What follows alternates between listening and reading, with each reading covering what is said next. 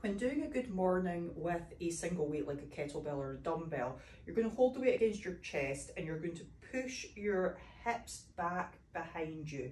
Now, as you do this, make sure that you feel your weight through your heels, pushing your bum back as you lean over. Now, you're not going to have too much bend in your knees and your feet are just going to be about hip width apart.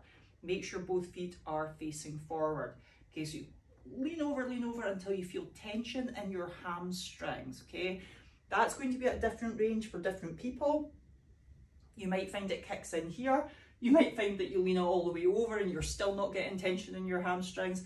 If that's the case, don't lean quite as far as that. Just go to 90 degrees and come back to standing.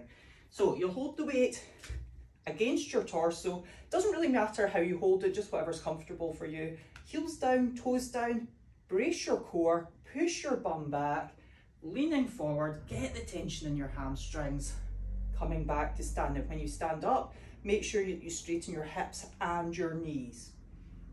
Just keep your head in a neutral position as you move through the reps.